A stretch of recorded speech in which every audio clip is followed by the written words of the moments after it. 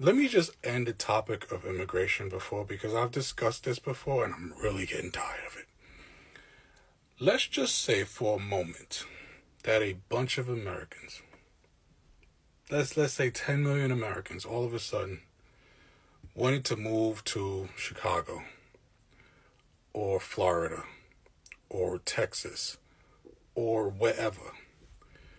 Would we be referring to that as an invasion also? Would you be screaming that you don't have the resources to take care of these people also? I've discussed this and I've said open borders, if we did have open borders, that means everybody would be on their own anyway. Just like if Americans all decided one day to move somewhere, they'd be on their own. The topic of immigration is a political stunt. It is a political pawn. Everyone knows it. All it does is prey on your fears and biases.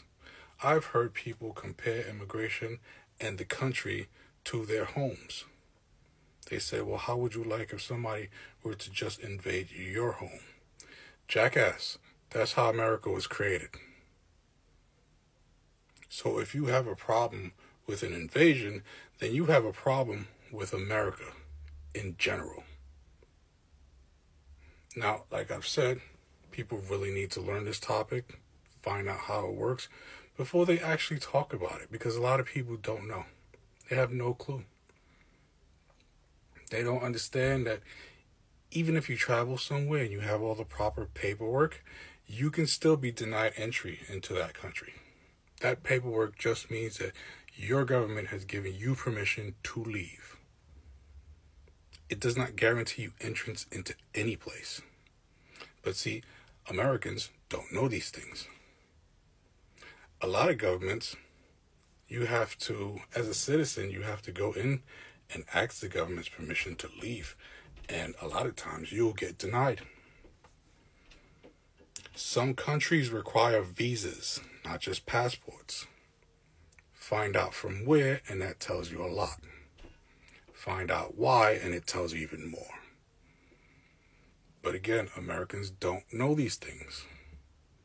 You should really go learn this stuff before you speak on it.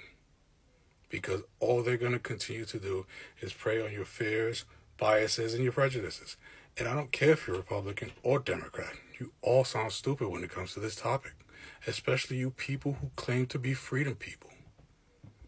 You think you can tell other people when and where they can travel and or live? Does that sound like freedom to you? I'm really tired of this topic. I'm so tired of this topic.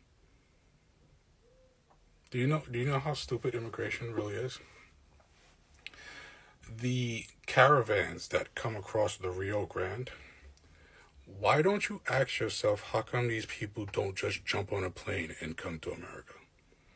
Why would they spend all of this time, energy, and money tracking through these dangerous ass areas instead of just getting on a plane and coming? Ask yourself that, and then go research how immigration actually works.